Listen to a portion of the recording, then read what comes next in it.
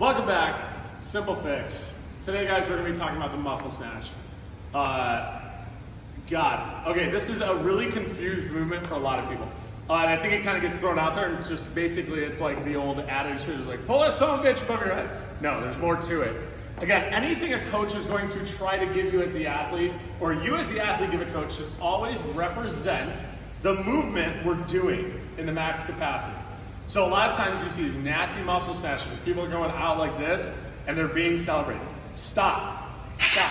Julie, zoom in the camera, pinch on my face.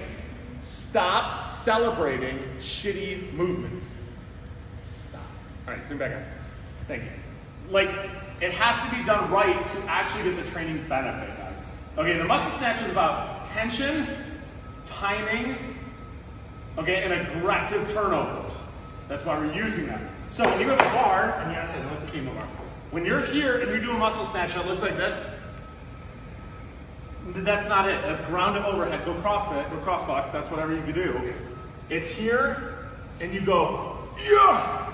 It's not it. You're not doing anything to benefit your snatch. You're actually gonna hurt your back eventually, or your shoulder. The concept of a snatch is we push past the knees, we drive, and we pump to accelerate the bar. That should be a part of the muscle snatch. It's a vertical drive. It's here, pump. You push and you pull close on a snatch, so we practice that. It's not here and we again set up like a snatch, pump, pull, and turn over fast. We're active with our arms in these lifts.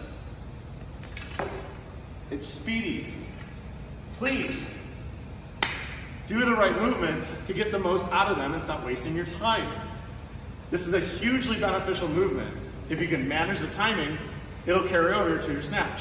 If you manage your tension and how aggressive and assertive you are to the carryover, it will help your lifts. Same thing for the muscle clean. Use it, do it right, don't abuse it. If you like this video and this helps you, please like and subscribe, and have a good day.